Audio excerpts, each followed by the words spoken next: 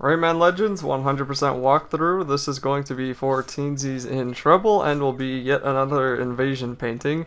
This one is actually a little bit challenging, but once again, it's just learning the course, and that's really every level inside this game.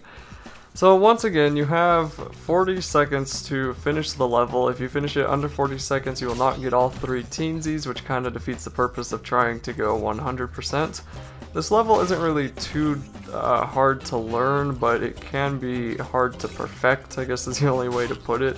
There are many paths every couple of screen lengths, I guess you could say, and sometimes one path is better than the other.